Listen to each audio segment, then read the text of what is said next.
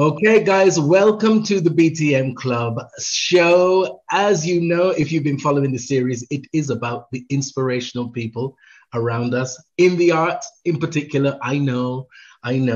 But as I always say, we don't have to go too far to find our heroes. They're right here with us, walking among us, okay?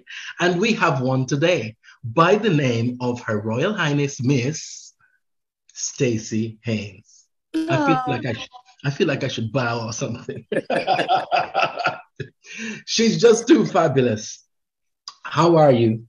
I'm very good, thank you, Barrie. Very, very, very good and very blessed. Very blessed to be here and to be able to speak to you and to be in a position that, you know, that we are all in and we're all alive and we're all surviving and we're in this crazy, crazy world at the moment, but we're still here. Well, as you say, you know, in the crazy world, but we are surviving. We're here, and that in itself is a blessing. So, you know, it's lovely to talk to you. Now, when I first met this lady, well, I have a feeling that we may have met before. I don't know. But when I first met this lady, she said, "You look like so many people in my family." And I said, "Really?" Maybe it was because it was dark. I don't know. My first thought was, how lucky your family are to look like me. No, not really. But it then turned out that we have several people in common. Yeah. So I'm sure our paths must have crossed because there was that familiarity acknowledgement when we first saw each other. And then it was yeah. So now you have had a wonderful career or are having a wonderful career. Thank you. And I would like to know how it started for you, because for me, that is the inspirational thing for other people to see the journey, how it began. And, you know, she is at the top of the tops now, let me tell you. But, you know, it didn't always start there. So, you know, it's good to hear the backstory, the hustle, and the determination and commitment that has got you to the place that you are now. So how did it start for Stacey Haynes? Where did you grow up? I grew up in Southeast London, sunny old Southeast London. I mean, I want to stop you right there. So much talent is in Southeast London, let me tell you. Okay. Yes. Please continue. We are all here. Right. Youngest of 6 kids. And, you know, I always wanted to go to the same school as my sister, which was a lovely private school in Blackheath. And my dad was a diplomat.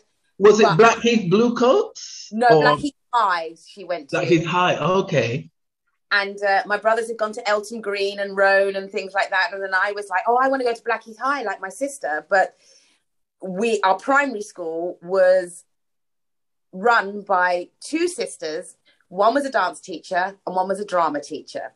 And my sister and I were their favorites. And we used to do all the little festivals and everything. And the plays, and the school plays. The school plays, everything. And at 10, they sent me in for an exam for a school called the Arts Educational School.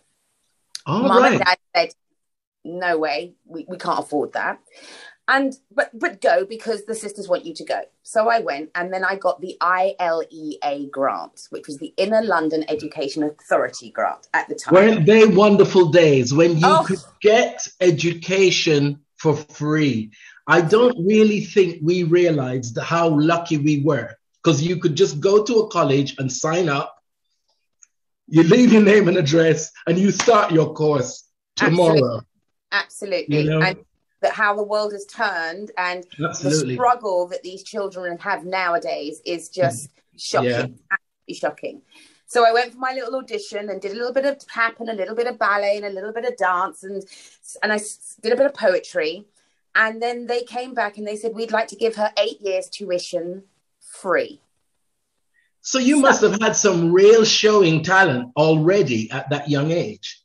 Well, there is that. Don't be modest now. Don't be modest. No, yeah, okay. But there was that. And also, I think they were trying to, if I'm honest, they were branching out to get more children of colour into that sector.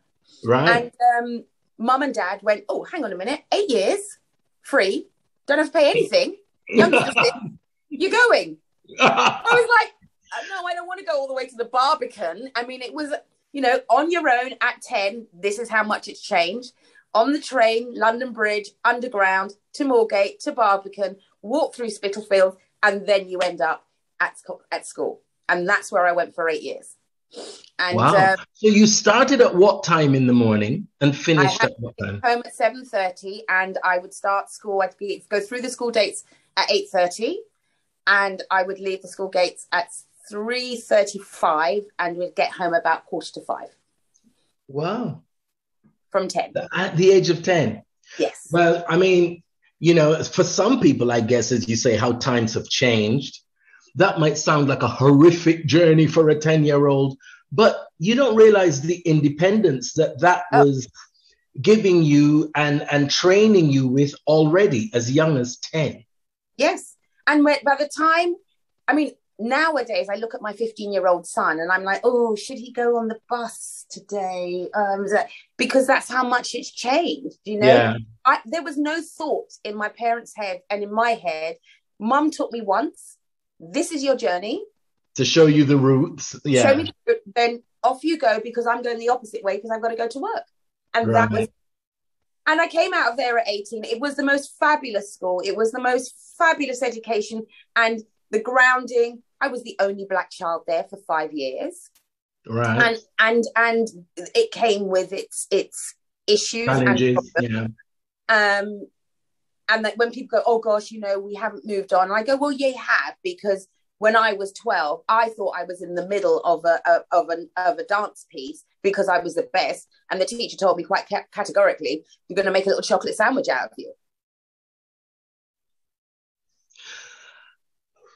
And you breathe. And at the time, it was like, oh. And the biggest one I remember, and again, this is what makes you who you are. I remember we all got our little package for our tap exam. And in our package with our tap exams were our bows for our taps, shoes, a pair of white socks, and a blue leotard. And every other girl had a pair of American tan tights. I didn't have any tights in my package. So I went to the teacher, and I was 12 years old, and I remember it like it was yesterday, Barrie. I put my hand up and I said, oh, I think they've forgotten my tights out. And she said, no, Stacey. She said, your legs are brown enough. You don't need tights. So I went home to my mum. I went, oh, Mum, they wouldn't give me tights for my exam. I was devastated. My mother came to the school the next day. She walked straight into the principal's office and she said, you give my daughter a pair of tights right now.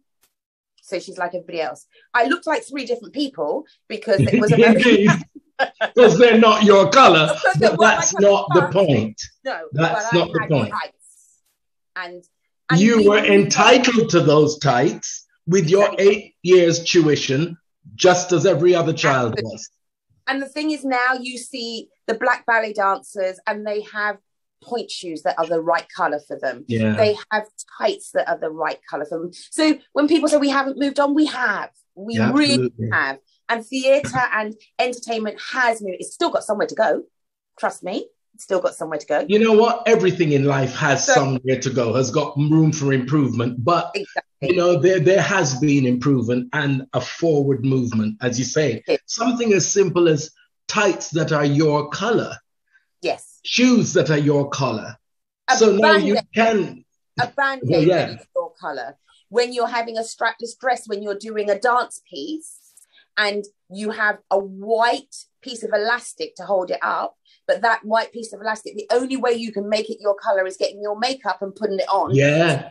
You know, all of those kind of tricks that you had to use just to perform on the same professional level as everybody else. Absolutely. You know, I've got to paint my bra strap with my foundation. You know? Yeah. But I guess, how did your parents take it that you were going into the arts? Because as you and I know, a lot of West Indian parents aren't so welcoming when it comes to going into the arts. But I figure the fact that you were getting 8 years for free made a difference. Exactly. All my cousins were lawyers and barristers and all of that. That was the way to go. And I was, well, after 8 years, it's schooling as far as they were concerned. It's not a career, it's schooling, and therefore off she goes. And I came out at 18, and my first job, because you could not work in the West End without having your equity card in those days. In those days. And so I took myself off and I got my first job, and I went to Australia for 6 months to get my equity card. And when I came, Mum was like, you're not going. I was like, yes, I am. And I waited till I was 18, then I went. And it was with a dancer called Clive Clark, who had won he'd won the disco dancing championship. I speak to Clive Clark literally every day. No way! Literally every day. He's always sending me some foolishness. And we are laughing away. You see, I know our paths must have crossed, but not quite crossed. Yeah. You know? So Clive put together a group of us. There was 5 of us, and we went to Australia for 6 months. And we worked in a hotel, and we did some sort of crazy show that he choreographed, and we danced and we sang, and then we came back with our equity cards. And then I worked in a pub for a year and a half going, I thought I was going to come back and be swarmed with work, and everybody was going to say, Stacey's back, we can book her. And I was like, I'm working in the pub next door to the Coliseum. That's not exactly what I thought I was going to do. I think it should be the other way around. I should be working in the Coliseum and coming here for recreation time, not the other. Yes. Yeah. And then the shows came, and I did a few shows. I wasn't ever tall enough because I'm quite short. So the TV she shows. She's a little munchkin. She's a little munchkin. So I tried my hardest to be 5'5", but I wasn't. I was 5'2". Sometimes they took pity on me, or if they needed that one black girl, one black guy, it fell my way. Yeah. Back in the days. But it was literally being in the right place at the right time. And also, it's a lot of luck, but it's also going, I know that if I want to get to C, my A and B has to be thought through. I can't just wait for them to all come to me. I personally have to be in the right place. Yeah, actively be. Yes. And I think that's always the case. You kind of have to be in the environment of where you want to go. Yes. Because it's those connections within the environment. Because as we all know, it's not always down to talent. You can be the most talented person, but if you know the right person and they like you, they can recommend you, they can push you forward. It does make the difference to be in the environment. And you show your worth. I mean, and then when I crossed over from being a dancer to being like an assistant and a resident director on shows like Lion King and Smoky Joe's Cafe and Rent, and I did loads and loads of wonderful shows in the West End. It was because there was a choreographer I was working with on Carmen Jones at the Old Vic. I was a dance captain, and he was lovely, but he was a very emotive contemporary choreographer. And when he had 52 black people in front of him, he was like, what do I do with you? Not sure, really not sure. And then one day he said, I'm doing the Rocky Horror Show, Stacey, but I can't be there for the first week. Can you help me out? I was like, sure, Stuart, no problem whatsoever.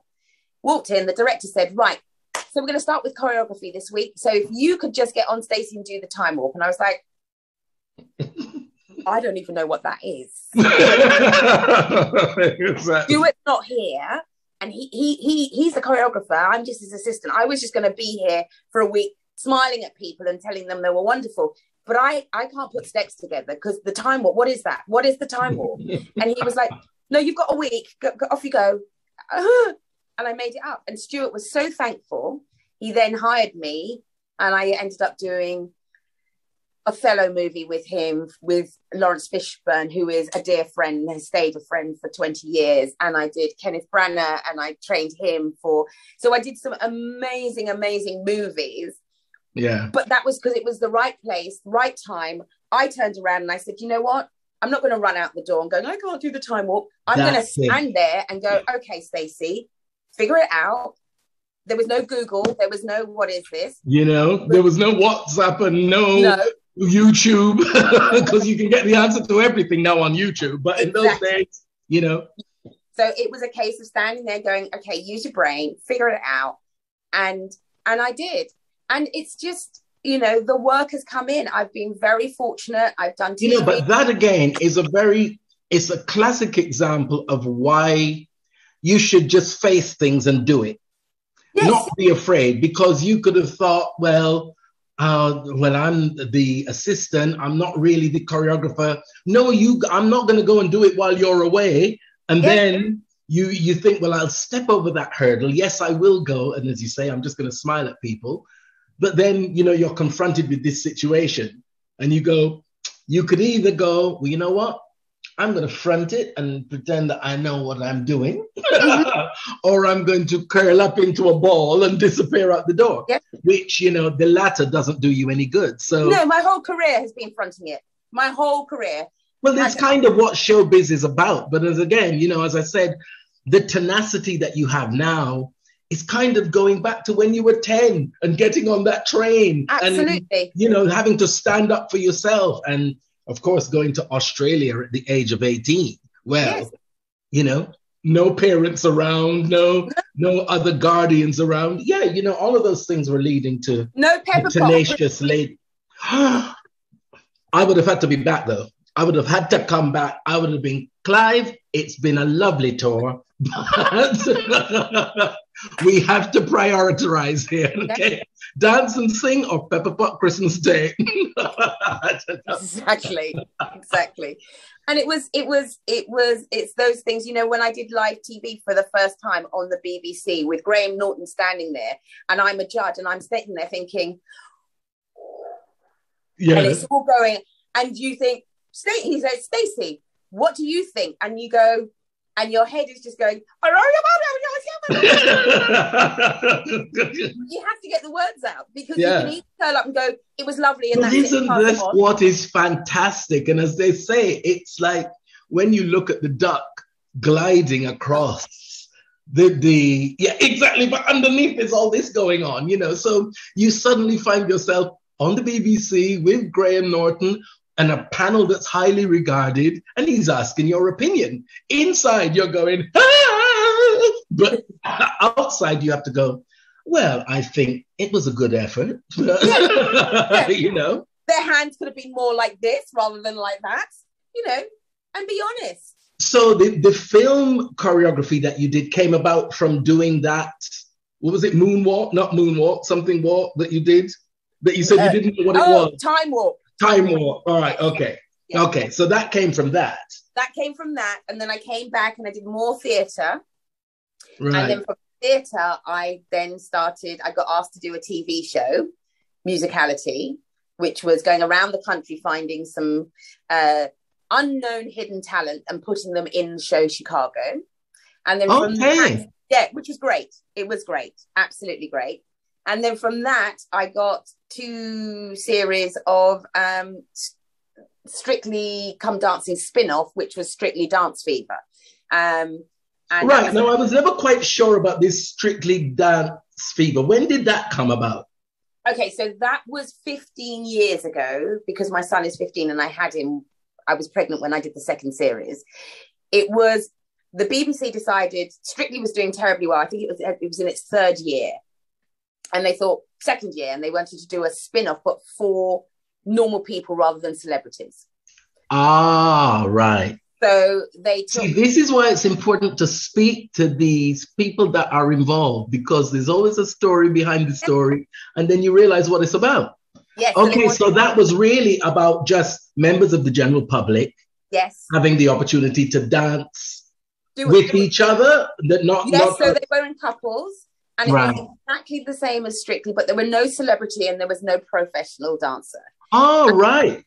So they were in couples, and then they had to do the tango, the waltz, the jive, all of those. And then there was Foxtrot.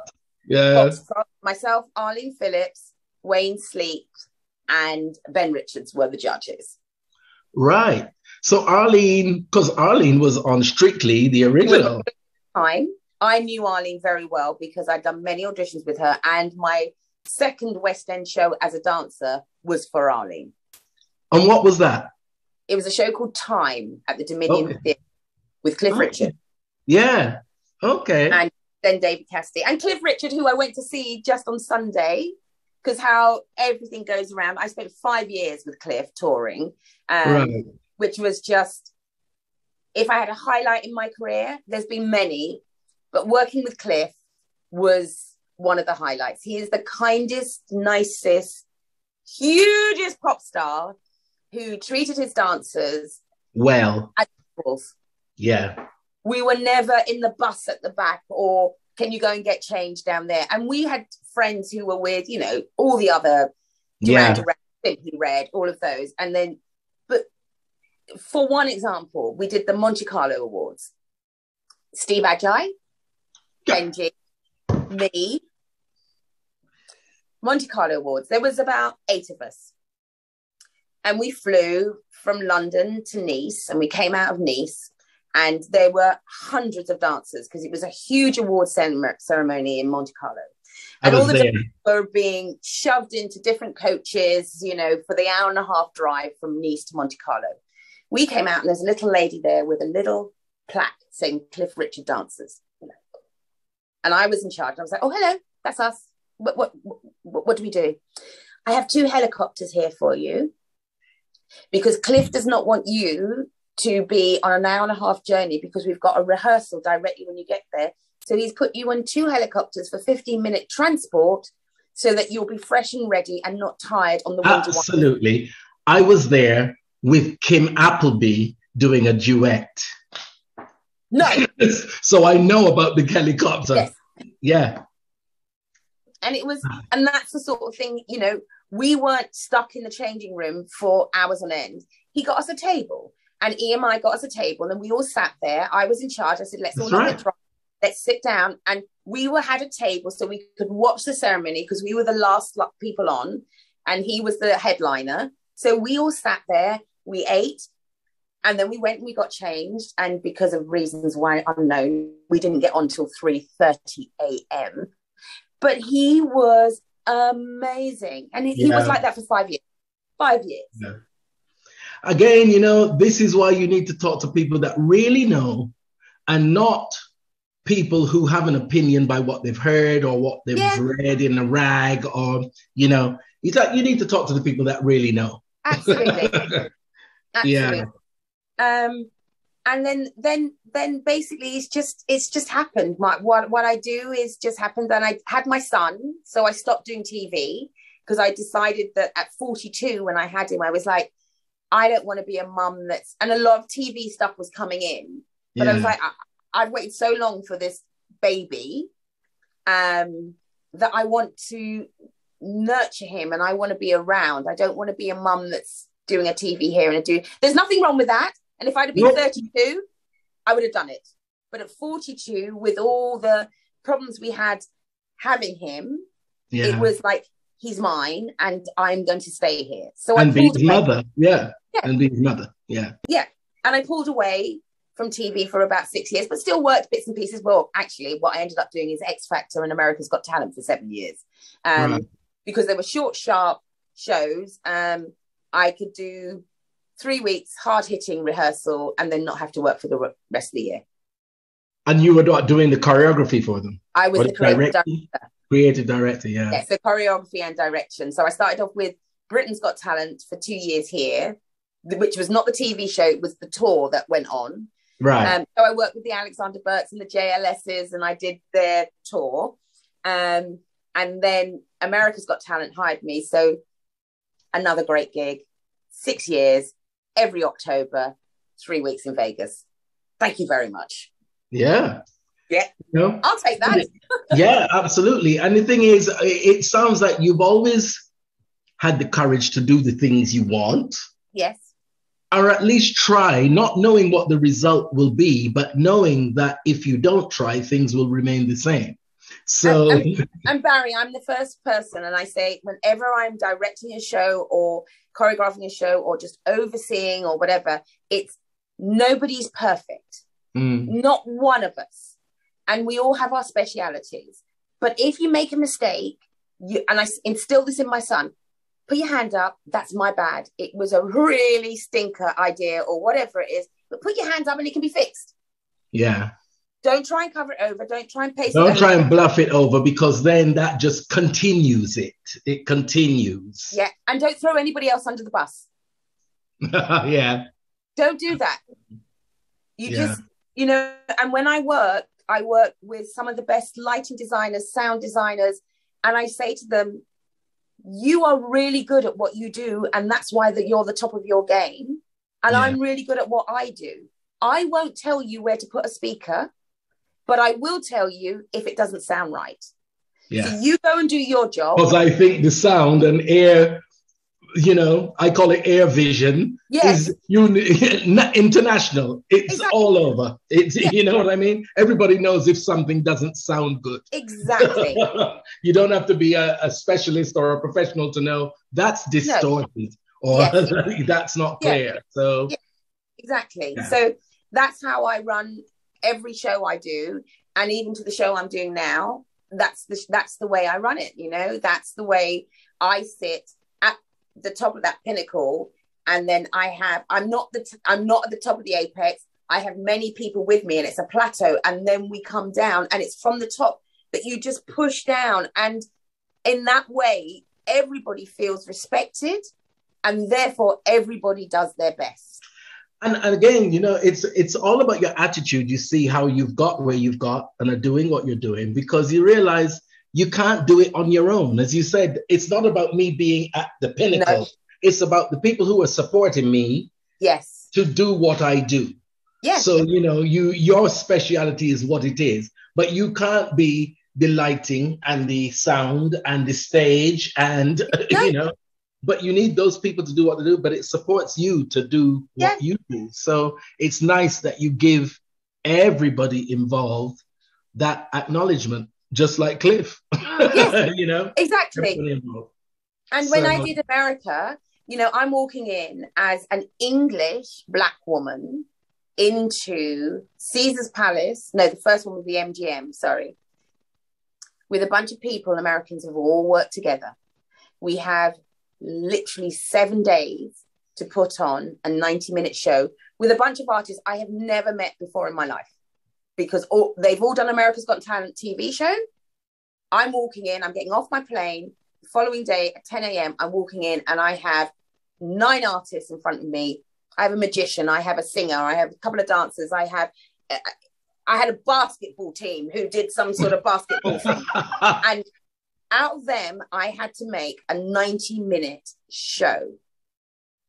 If I'd have walked in there trying to do the big I am, I would have failed. I walked in there and I said, right, first of all, I talked to all the crew. This doesn't happen without you. You need to get onto this stage and you do what you do. When I don't like something, I'll let you know. Other than that, if you don't hear from me, it's because I love it. Just keep going. Yeah. Same to the sound guys. And then I can deal with the artists, and then I can concentrate on them and go, right, do you know any more than 90 seconds of that song? No, ma'am, I'm sorry, I don't. Okay, let's find another one. That you do know more than 90 seconds of. Because they've done a TV show where they've only done 90 seconds of each song. Yeah. That's not going to give me 90 minutes of a show. No. But, I did that for 7 years and it was brilliant. And so what were you padding it out with in between the artists? Were you having dancers or? Yes, I had dancers. I went to LA, auditioned the dancers, took 8 dancers with me every time, and then just padded it out with dancers. My host was Jerry Springer, who can pad out forever, let me tell you. You're actually trying to drag him off stage going, we've only got 90 minutes.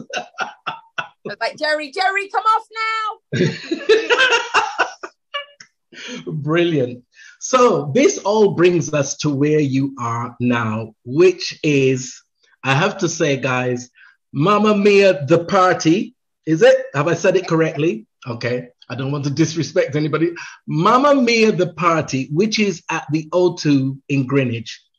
Now, let me tell you guys, if you want to do something different, if you want to do something special with a group of people, I'm telling you now, book it. Book it, because everybody loves ABBA. Everybody's got a favorite. It crosses all age groups, but we'll get to that in a minute. It is outstanding. It is amazing. I'm running out of superlatives here, but literally, whatever you're expecting, it's not that. Whatever you're expecting this show to be, it's not that. I tell you, because we arrived, Angie Greaves and I, and they said, oh, you know, you got to find the right moment to get to your seat. I'm like, well, what do you mean the right moment? Why can't we just walk to our seat? And as we walked into the arena, shall we say, we saw what was going on. There were people coming from all directions, all in the performance. So we were like, trying to make the right run to get to our seat and not interrupt the performance. It is fantastic. So this was your concept, was it? No, so it had been on in Stockholm. So Bjorn put it on in Stockholm first with a Swedish director about 4 years ago. Then he decided it's a smaller version, much smaller version. And he said, oh, you know, there was this thing about how they wanted to move it to London. So I had an interview with Bjorn, and I was to be the Swedish director's assistant. Then within a month, I was the Swedish director's associate. Lovely. So that's gone up around, has it? Right. And then we got to rehearsals. Bjorn said, can you be the Swedish director's co-director? He said, because what I'm seeing is he's fantastic in Sweden, but that's that pond. That's that pond. Yeah. You know what this needs to be to translate London, to the and for London and for what they're going to expect for the money they're paying and internationally, because fingers crossed we're going to do it in Vegas next year and in Australia and in all those places. Fingers crossed. See why I had to get her quickly. Okay. See why I had to get her quickly. So it was almost like doing it from start, because we had a new script written by Sandy Tosvik, and because the Swedish, lovely Sandy, and the Swedish translate. So she wrote us a new book basically, and then we changed a few of the songs, put some new songs in. So really, it is a new idea. It's a change from the old idea, but it's been an absolute joy to do, an absolute joy. And Bjorn is a genius, a true genius. Absolutely. He has this drive and this passion that is so infectious that you end up sitting with him going, oh, no, yes, we can do that, yes, whatever. Yeah, whatever you ask for, we'll make it work. We'll make it happen. Because he wouldn't ask if it wasn't possible, and he's got that vision. I mean, we all know ABBA. We all know what ABBA stand for. And what was amazing is, as I said earlier, ABBA's appeal crosses generations. And at the Mamma Mia, the party at the O2, we were seeing audiences from late teens to, elderly in wheelchair, one of who was relentlessly riding over my foot. She didn't care. She was just in the zone with the music. And I was being extremely patient, but that's another show. Anyway, but, it was just great to see this cross-generational thing and everybody just in it and enjoying it together. It's not brain surgery. It's not rocket science. We're not taking anyone to the moon. We're saying, come in 6:30, show starts at 7:30, eat some food, drink some drinks, have a show that is immersed around you. You're walking into a Greek taverna, let's face it, and you are just going to have a good time. And when you come out of it, you go, that was fun. It wasn't deep. I didn't have to try and understand it. I didn't have to think, oh God, I need to get my dictionary out. What's going on? I just had a good evening. I had a lady in last week. It was her 90th birthday. She had made her outfit for the night, which was a little bit Abbas-esque. And she sat there and she had tears in her eyes. Barrie, it made my job. I went round to see her and I was like, I hear it's your 19th birthday. She was like, oh, yes, dear. Yes, dear. She said, I've been a fan forever. And I was like, oh, and she said, I made this. And then at the end of the show, I went up and I said, Betty, did you have a nice time? And she grabbed my hand And she had tears in her little eyes. She said, if I died tomorrow, I'd have the best time ever, and I will die happy. To me, makes it all worth it. Makes it all worth it, isn't it? That's my job. You know, I stand there, I watch these people just having fun, and I go, tick, Stacey, thank you very much. I go home and I sleep well. Absolutely. I mean, it is phenomenal. I was dumbfounded. I mean, as I always say, Abbas are my guilty pleasure. So when I had the opportunity to go, Angie was like, do you want to come? I said, of course I want to come. I love Abbas. What do you mean? And we came out of that theater and stood up for a while and literally were going, what just happened? It was pure joy. On the mezzanine, on the balcony, and then suddenly someone's running from behind you, so you gotta do this and pull up. You know, you're totally immersed in the performance. You're a part of it. It's a brilliant concept. Brilliant concept. You and Angie, pure joy for me seeing you two go, you can dance. You know. Absolutely. Not only sitting right at the front as we were, but going on the pedestal in the middle. Yes. Love it. Let me tell you, everybody, I took him and Angie up, Barrie and Angie up, straight onto that dance floor, and we were Abbas out. Oh, absolutely brilliant night. So, I mean, it's running now in London for how long? We are booking through till next April, but the plan is we will just continue to extend as long as people come. Yeah. And as I said, fingers crossed, next autumn, hopefully an international date. Right. But, you know, you wonder things like, well, suppose it's continuously successful in London. How then do you bring in the international date? Do you then get an assistant choreographer so I would leave for the 6 weeks that I leave, or however long it would take me to put it on somewhere else. I have a dance captain in London. So they would look after the show, and it would just be a diary thing. So we just make sure it's okay. Then I'd go and do it, and then I come back. Brilliant. And well, I mean, all of the cast are gorgeous. They're absolutely gorgeous. The women, the men, they're all gorgeous, because not just facially, but the spirit that comes out of them while they're performing makes them even more appealing. But the short black girl, Linda Jean-Pierre. I saw her in a commercial the other day. Yes. I said, okay, I've got a picture with her. And everyone in the house is going, can you just calm down? LJP. But she is a real character in the performance, isn't she? She is. And she is a true professional. Absolutely. That voice.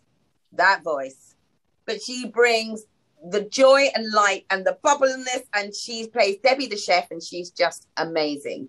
And it's not an easy show to cast, because you can get some amazing singers and dancers and actors who can't be in that immersive place, because they will be on stage and perform brilliantly. Yeah. But these guys have to, as you say, have to be in amongst it. So if somebody walks past them on the way to the toilet and they're in the middle of an acting scene and somebody says, excuse me, can you tell me where the toilet is? They have to break, tell that person where the toilet is, and then go back in. And they were actually doing that. So then at one stage, you're not sure, well, are you performing or are you staff or what? Because they bring it in as being staff in a Greek taverna. That's the whole thing. From the moment they go downstairs and the moment the waiting staff start waiting, it is, I have to have a brief with them and say, guys, you are not just waiting in any restaurant, and it's not just, hello, how are you? If someone says, oh, it took me for ages to get here, you say to them, oh my goodness, did you get stuck on the boat that was coming from the other island? It's not, did you get stuck on the Jubilee line?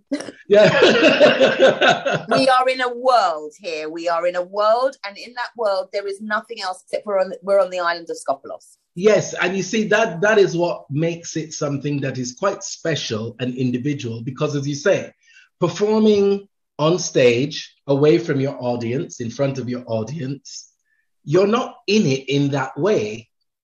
But them being in it, they have to be in character. You have to be in character all the time.